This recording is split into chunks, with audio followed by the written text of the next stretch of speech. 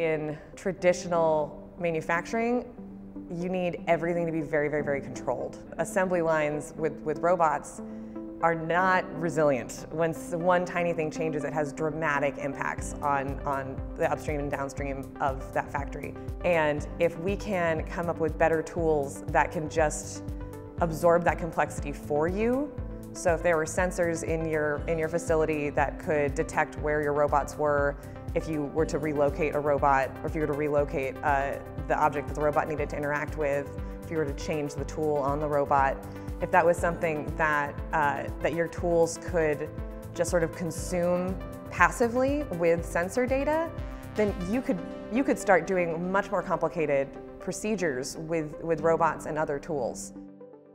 During the process of manufacturing, we are collecting data. So for example, one of the components of the extruder bot is an advanced vision system that pretty much is based on a thermal camera.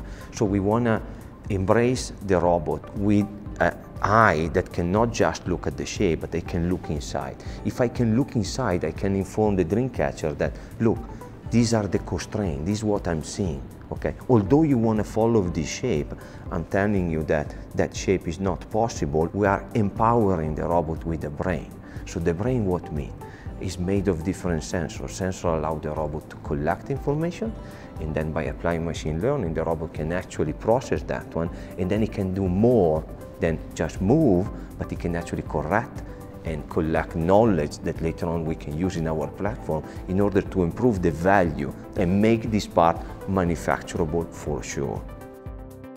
My team is definitely interested in this vision of a future where robots are aware of their surroundings, are aware of the buildings that they're in, they're aware of the tools that are around them, they're aware of the people that are around them, and they're aware of what they've been tasked to do and ways that they could potentially do it.